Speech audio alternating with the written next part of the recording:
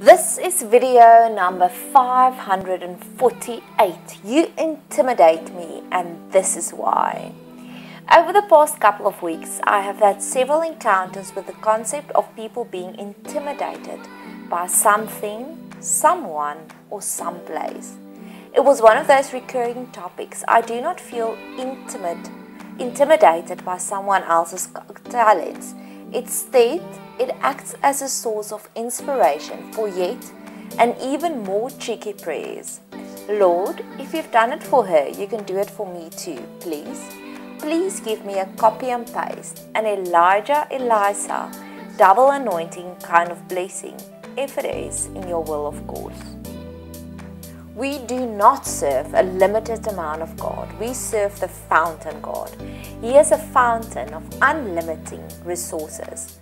I think this is the deeper or the submarine meaning and reason why Paul wrote of all the gifts when needed of the Spirit in 1 Corinthians 12. That we all have access as children of God to these gifts. All we need to do is pray and ask for it. I find my prayer inspirations from all kinds of random models. Like recently I watched the TED Talk from Shonda Rhimes, the producer and writer of Grey's Anatomy. I literally cannot wait for the new episode of Grey's Anatomy to be online every Thursday. This is also a wish of mine, a prayer.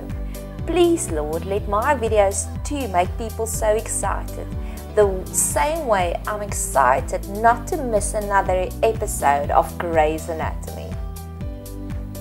I recently went on a romantic prayer binge. I pray that all my encounters will be as uplifting, energetic and unforgettable as the movie Dirty Dancing, especially the song.